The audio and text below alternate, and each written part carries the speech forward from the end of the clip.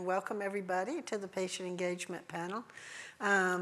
You've really been hearing a lot about patient engagement all day. I think that's sort of indicative of the role that patient engagement plays. It's part of everything. It's multifactorial, I would even say multi-tentacled. And we're here to explore that a little bit. We've got people from 5 different perspectives, 5 different areas of interest in patient engagement. Henrietta, who's going to tell us about the government role of a government representative assigned to protect the patient interest. Marapi, who will talk in her role as a family member and tell us about some of the solutions that she's thinking of. Angie with the professional point of view, Sue on global engagement issues, and Vonda, last but not least, on the family and patient perspective on bedside practices and what we can do about that. So I'm not going to take too much time talking. I'm just going to turn it over to Henrietta to kick us off. Well, thank you so much for inviting me to speak today. And I found this morning and this afternoon so motivating hearing the experiences, but also the real passion of everyone here. And it's wonderful to have so many allies.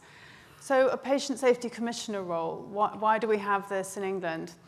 And it's come about because patients were harmed and families were harmed and they weren't heard. And groups of patients taking sodium valproate during pregnancy and their children were harmed as a result. Women who'd had pelvic mesh surgery for incontinence and organ prolapse. And also women who were given hormone pregnancy tests and their children harmed as a consequence. And these patients and their families found each other very much like we were hearing earlier through social media, through being on television and in the press. And their voices together hadn't been listened to individually, but when they raised their concerns through their politicians, through the members of parliament, a report was done, commissioned in fact by Jeremy Hunt, who will be speaking tomorrow. And Baroness Cumberledge, who wrote the review, also called First Do No Harm, so there was a great synergy there, made a recommendation that there should be a patient safety commissioner to act as a golden thread in the siloed and disjointed, slow, and system which really lacked compassion. And that's my role, and I started in September last year. And I've been listening hard to the views and voices of patients and families about their experiences, about the wide range of different issues around medicines and medical devices. And I've had over 250 different correspondents contact me on a wide range of issues, much wider than the report. And my role is appointed by the government, although it's an independent role, and I'm accountable to the Parliament. And my role is to value and promote the voices of patients and families, to ensure that patient safety is promoted, and to help the government and the system to listen. And that's no small task. We had over 127 million medication errors in England in a year.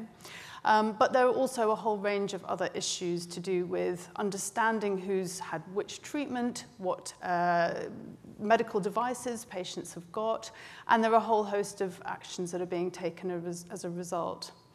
But what I've found is that when we work together with the many different patient safety departments and organizations, that we can actually start to speak with one voice, that we can put patient and family engagement at every stage in the design and delivery of healthcare.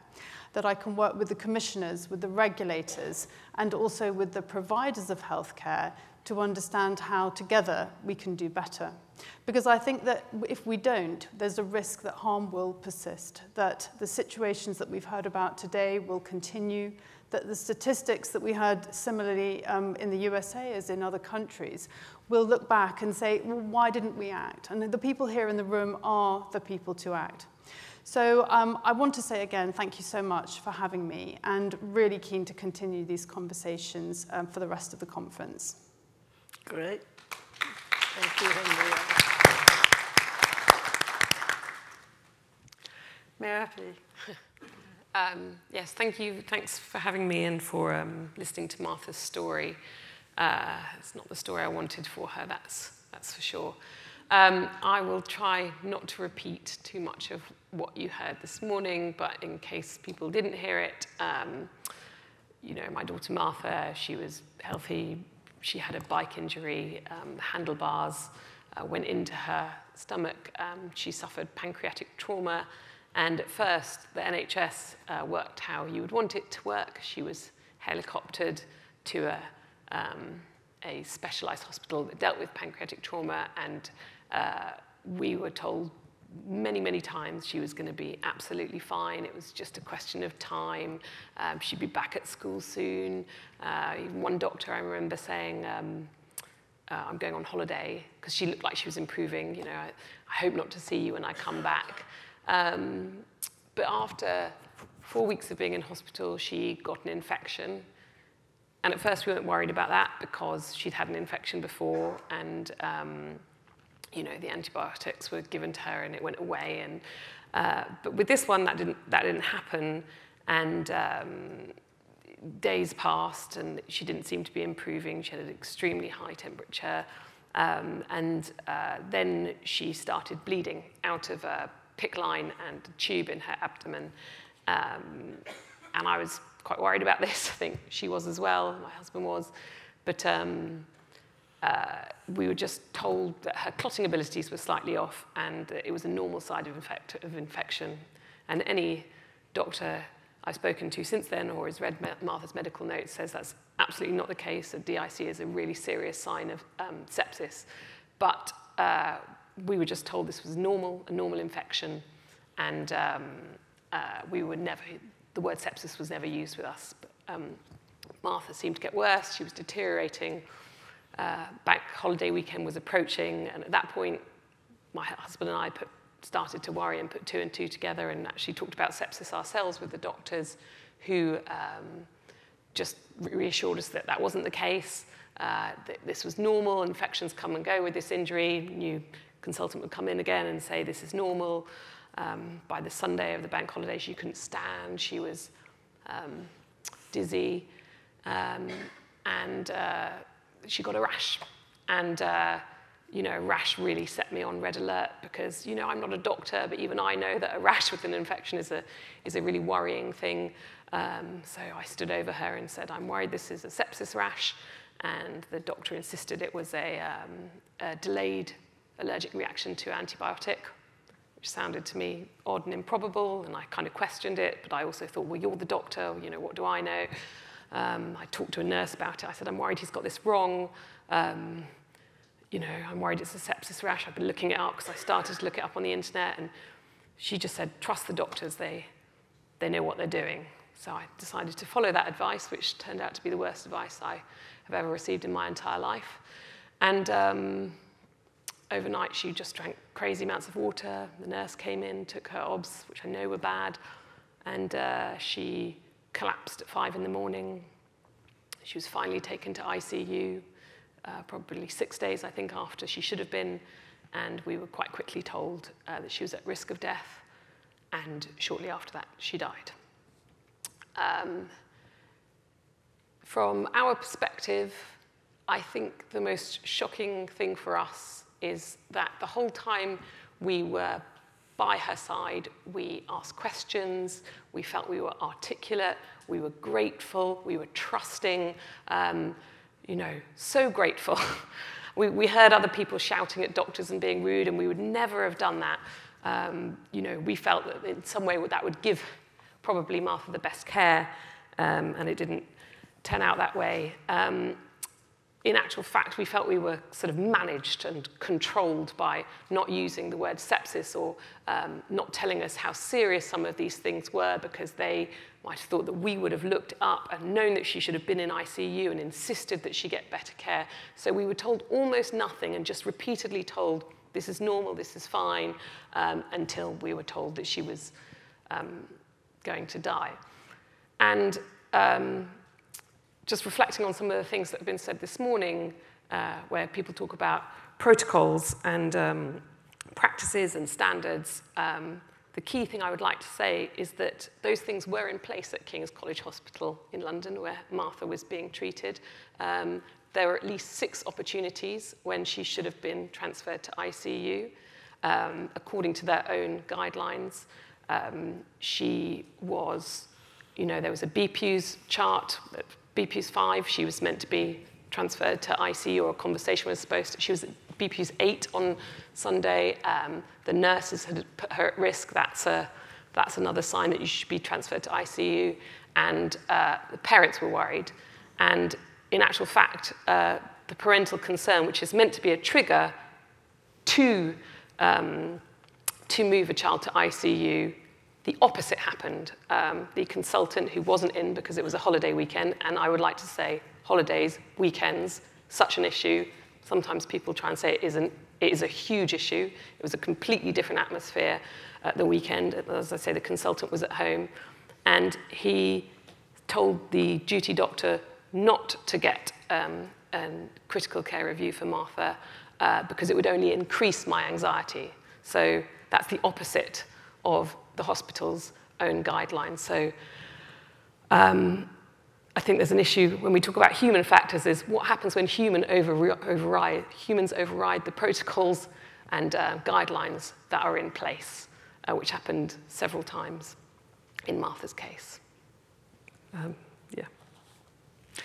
Yes, you're talking about humility and hubris.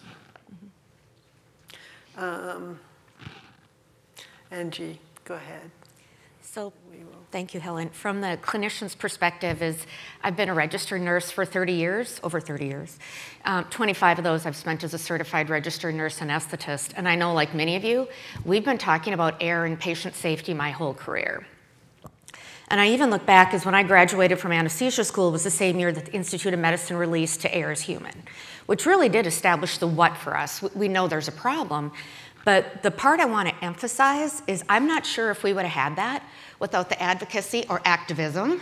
I'm going to start using that word now, is the activism of patients and families who have been harmed, contacting their elected officials and really saying you must do something about this. What came out of that clearly was the Institute of Medicine, the National Academies of Medicine, I think AHRQ, IHI, we have patient safety foundations. So we've got the what and we've got the people who are interested. Now the next step is really what do we do with it? Helen and I have had this conversation, is when I moved to South Carolina in 2010, one of the things that we had during my hospital orientation was talking about patient safety. And the thing that they mentioned was the Lewis-Blackman Act from 2005. And they talked a lot about how providers need to identify themselves to patients and patient and families' rights to, just like Maripy was saying, to a different level of care or a different provider. So I was indoctrinated in Lewis-Blackman my whole career so far down in Charleston. And it wasn't until I was making sure I had my facts together for today that I was going back and looking at the Lewis-Blackman Act and what it meant and how it came about and the years of it, and realized that I was going to be sitting here with Lewis's mom, which I think is amazing. So I contacted her and I said, can I talk about Lewis? So when we teach our students, our nurse anesthesia students, about patient safety, one of the things we talk about really is that. So I want to make sure that advocacy and activism are so incredibly important, and I think that is something as healthcare providers that we can influence. I was lucky that I worked in an ICU in Minnesota where the nurses were incredibly empowered. The hierarchy was very small, and what that did is not only was it a level playing field from the least credentialed person to the highest, but what it did is it created an ICU environment where nurses empowered patients and families. I know visiting hours were mentioned. I was an ICU nurse back in the early 90s. We didn't have visiting hours. It was open hours, and families were there all the time. And this was in an ICU. And we made sure that all patients and families felt empowered and engaged.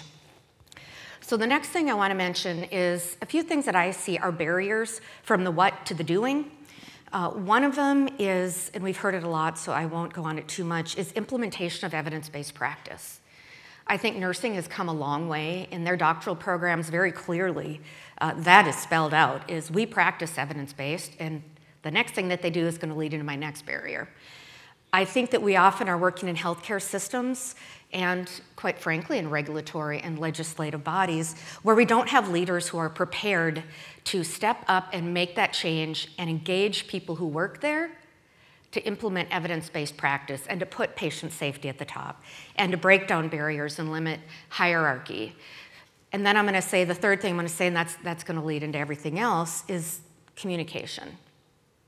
When I take a look at all on the Patient Safety Movement website and from listening to the ladies here who have lost loved ones, communication gaps and misunderstandings, I think are one of the #1 things to lead to these egregious errors. So about effective communication is the first thing I'm going to mention. It's about listening, not hearing. Listening involves an active intent. Not standing there hearing, but truly listening what that patient and family member are saying. I think that that is something we have got to really help our healthcare providers to do better at. I mentioned a little bit at my ICU about the experience that we were very engaged with families. And at that time, we were starting to talk about multidisciplinary rounds and how important it was for every healthcare provider to be on the same page. What I have seen is an incredible change in the last 10 years, not fully implemented.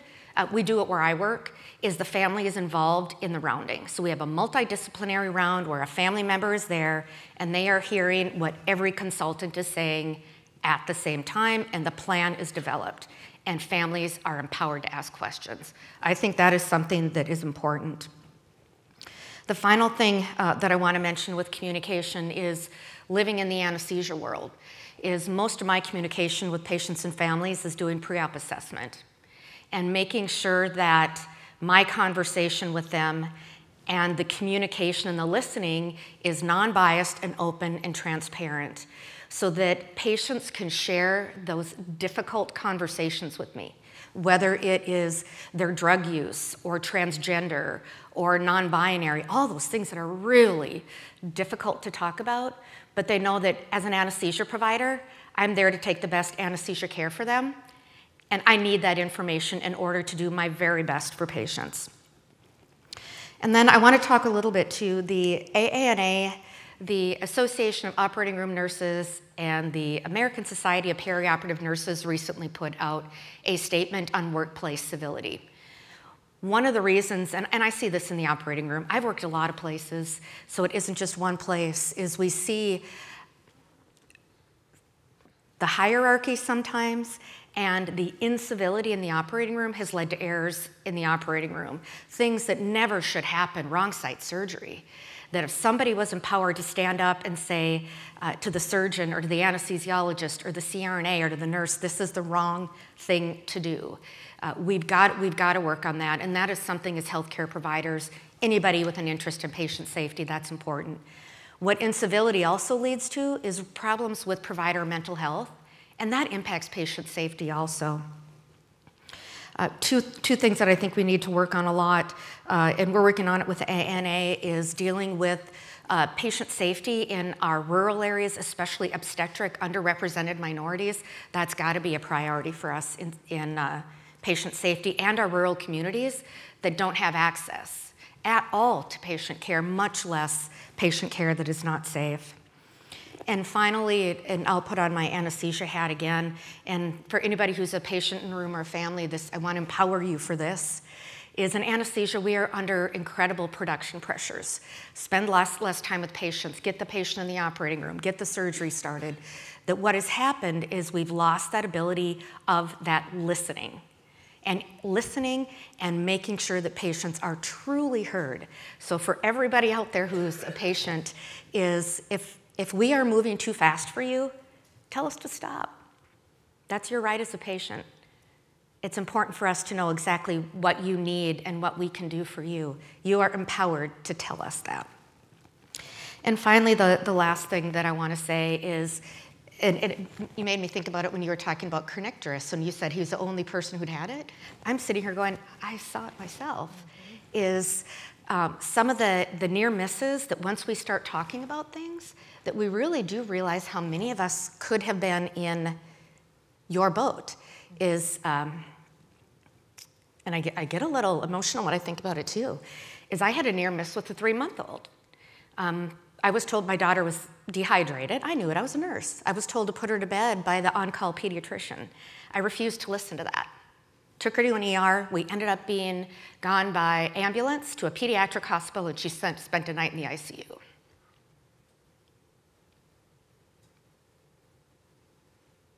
If I would not have stood up, the ending would have been different. And what I would say is I am so grateful that I was a healthcare provider, and I think about those of you that are not, and I knew the right things to say and do because I'd been there, and not everybody has those abilities, so it's important that we educate patients and families of that also. So thanks, Helen. Thank you, Angie.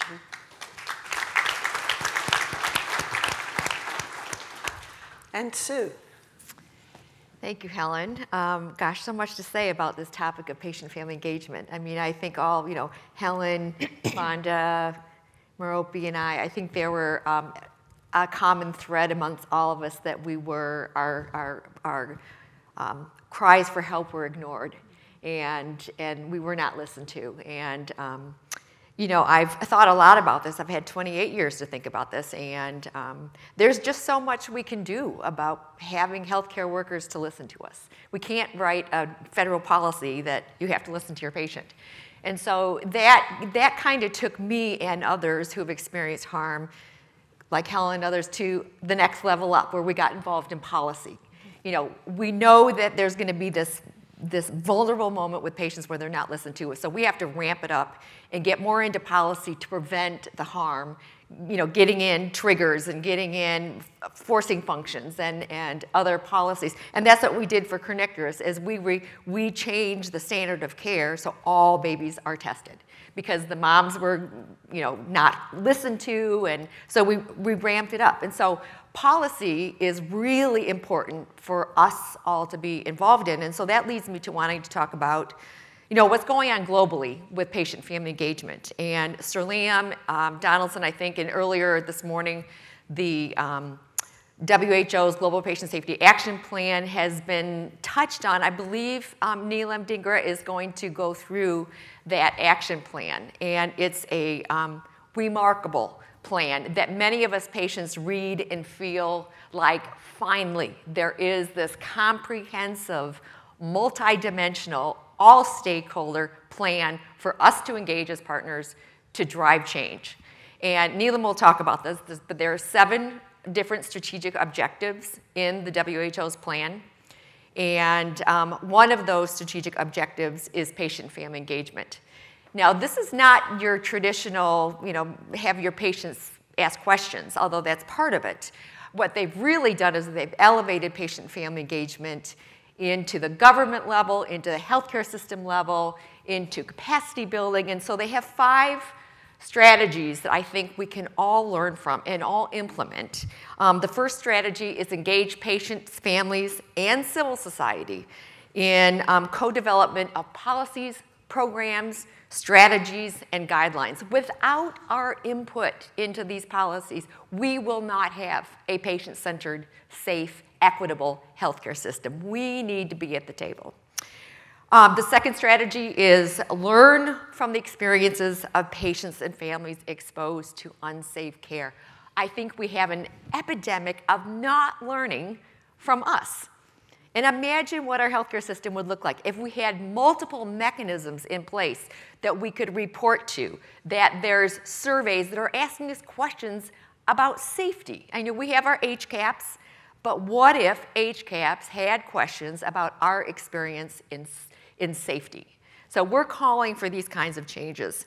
Number 3 is to build the capacity of patients, families, and leaders in patient groups. And this has been talked about for years, but we simply haven't done it. What if we invested in developing leadership with patients and families and patient groups, that we are at all the tables, that we are part of the healthcare sector. That we're not, there's some papers that refer to us as like the lost continent and the subcontinent, that we're kind of this lost world, that we're rarely invited to the decision-making table. And so building the capacity of us and others and civil society, I think is just, I really admire WHO for highlighting that. The fourth strategy is to establish the principle and practice of openness and transparency. I mean, you've heard this all day today. We've talked about it for 30 years. We haven't accomplished an open, honest healthcare system here or probably around the world. And I say we have to absolutely commit to that. And what I mentioned earlier this morning, that we have all learned that truth-telling is optional, and that's unacceptable. And the last strategy of WHO's Global Patient Safety Action Plan for patient-family engagement is to empower us with the right kind of information, with reliable information, with action, with information that activates us. With jaundice and with kernicterus, we recently went through a revision with the American Academy of Pediatrics, and originally the doctors wrote it, and I'm all for doctors. I'm married to a doctor, so I'm not dissing any doctors. But it was all clinical. It talked about the liver and the sluggish uptake of the hepatic uptake and the red blood cells break. And the mom said, we don't care about that.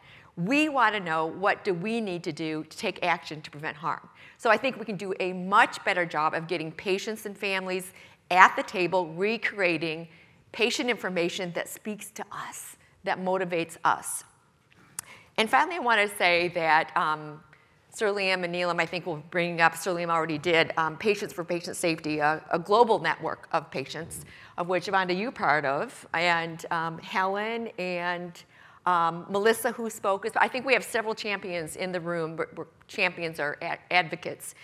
And there are over, 400 champions globally of networks in several countries. And I want to read something that is our North Star. And I think it's a message to all of us. And it hasn't changed. This was crafted in 2005 by patients from 21 countries, all who'd experienced harm from unsafe care. And this was under Sir Liam's leadership that we got together in 2005. And it's called the London Declaration, because we all met in London. And we really hadn't planned on creating a declaration. Matter of fact, we didn't even know what declarations were at the time. But this is our North Star. This is our vision and our promise. And this is, patients, and we have several in the room. Just read the end of it, Sue. I think we want to have time for Vonda. What's that? I said, can you just read part of it? So we will. Part of it. Well, why don't we just leave it in the... Go for it. Yeah. Oh, okay. I'll speak fast. Okay. So I was going to read. We, Patients for Patient Safety, envision a different world in which healthcare errors are not harming people. We are partners in the effort to prevent all avoidable harm in healthcare. Risk and uncertainty are constant companions. So we come together in dialogue, participating in care with providers.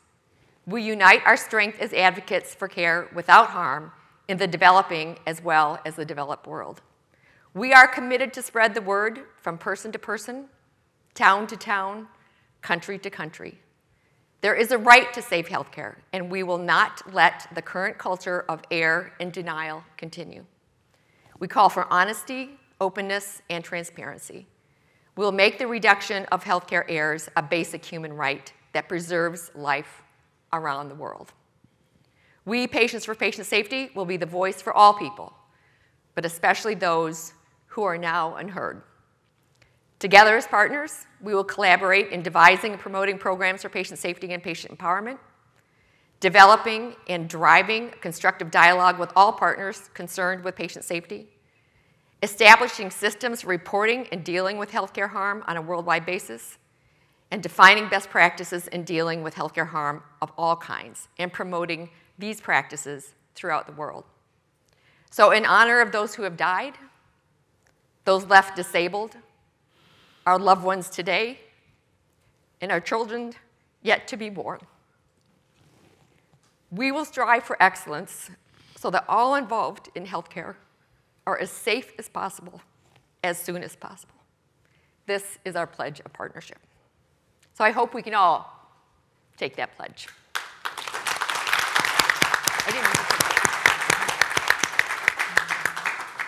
Thank you, Sue. That went faster than I thought. Okay, Vonda, take us home. Well, I'll say that I was here for not the first year, but I think the second year. My husband died in 2012. In just 18 days, it will be the 11th year anniversary.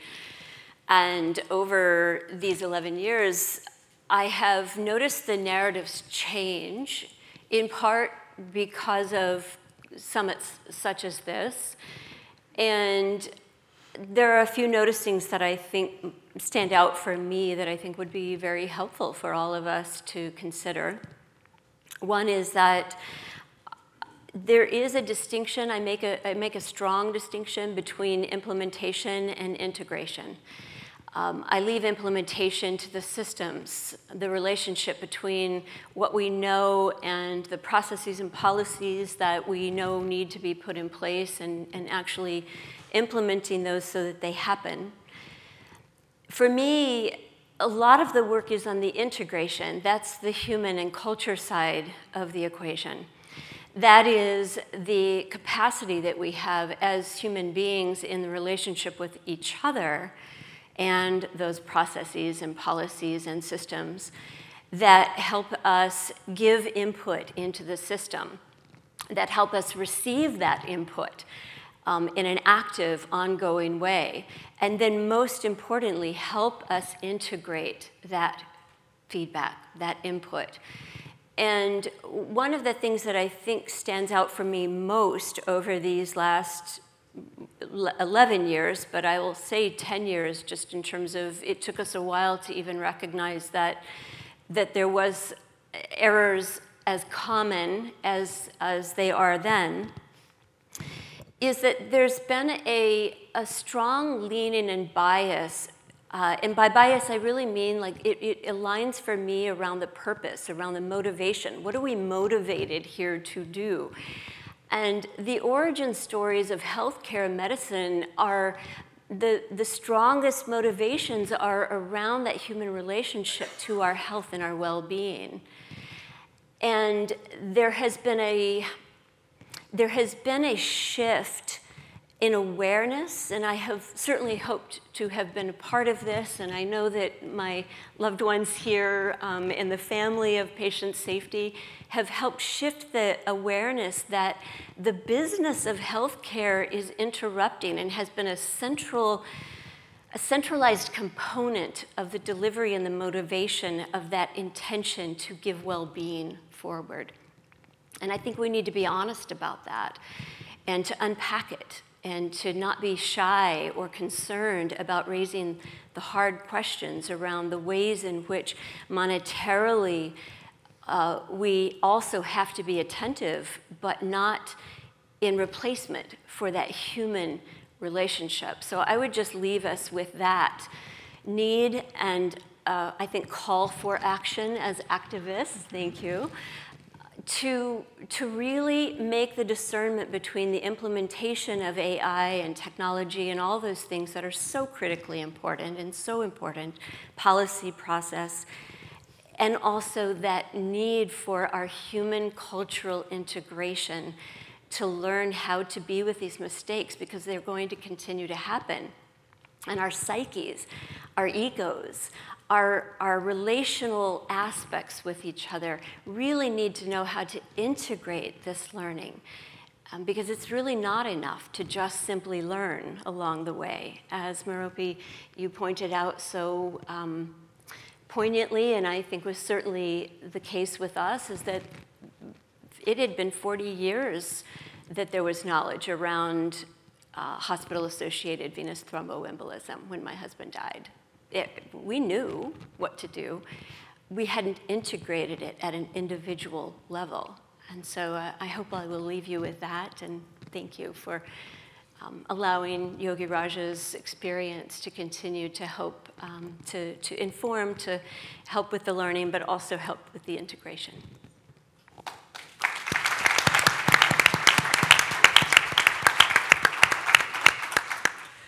So we do have time for a few questions. I have one for you, Henrietta, from Joe Chiani, who says, when you hear about Martha, what do you think should be done to keep this from happening again?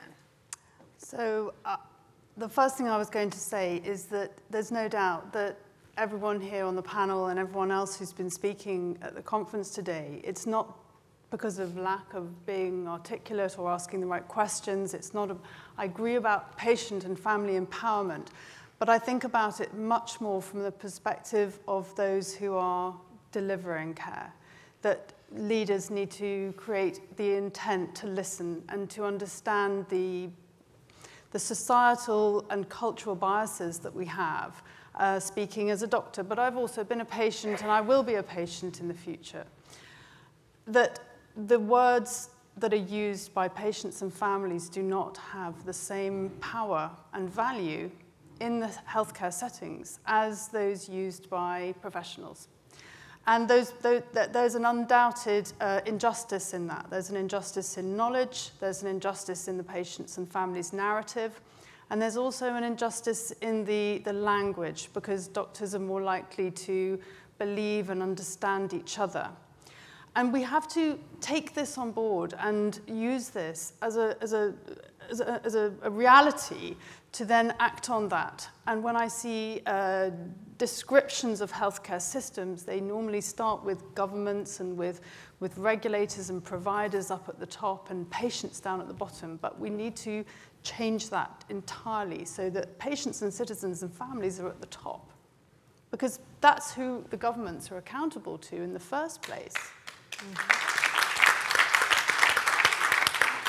I mean, I would say that the most important thing in this is that we are always putting that listening with intent and with a real curiosity to every single word that patients and families are saying. And I'm very lucky in my own clinical practice that I had additional training for a year of listening to the patients and families' narrative and maintaining that intense curiosity to every single word that is being told to me.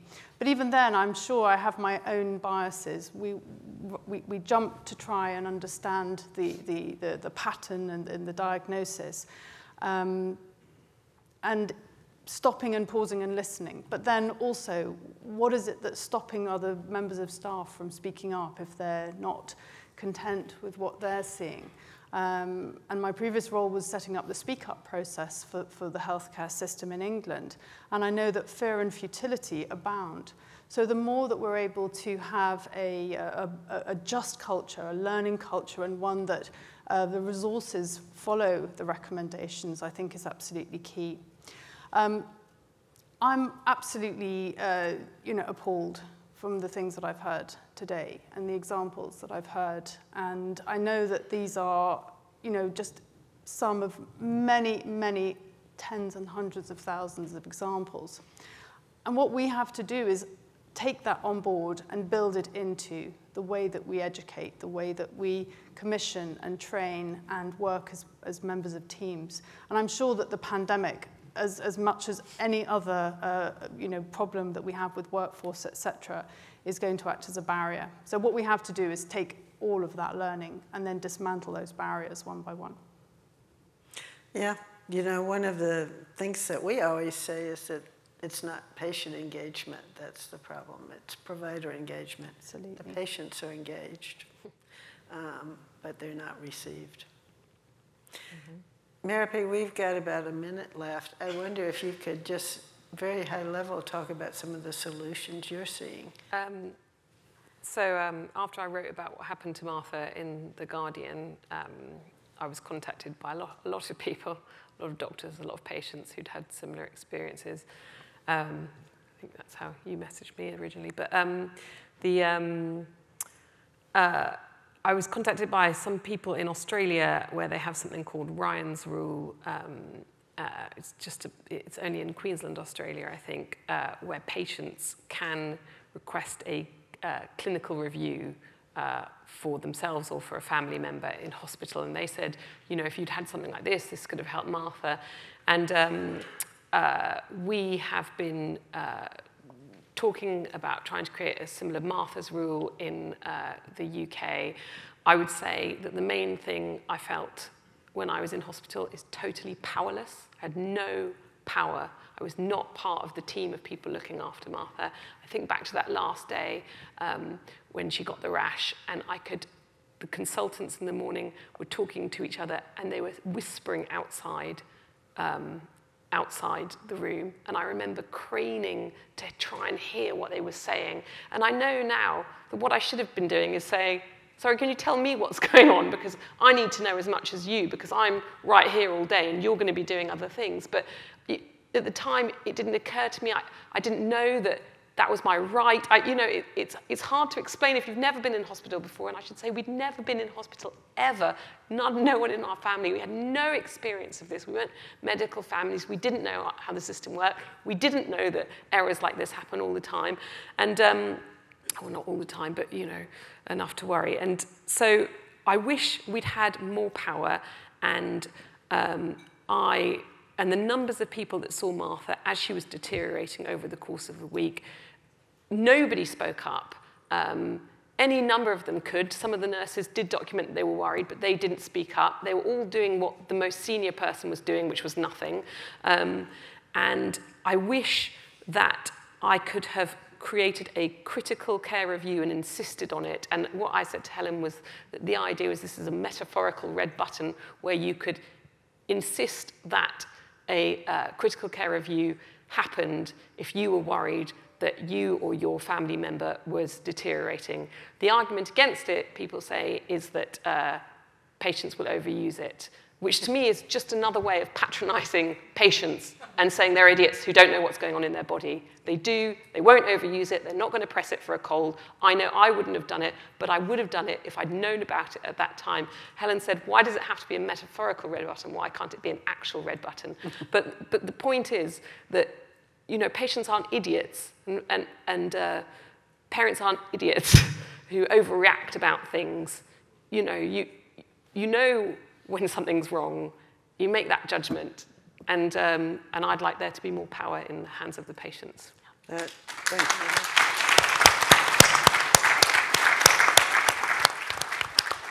Well, thank you all. I think that's it for our panel. I can't resist a couple of last words, which is, this is not just one of the pillars of patient safety. It really is the foundation of patient safety. We're all people, and we need to relate to each other. And if we can't get this right, after trying all these centuries, really, we can't do anything. So let's do it.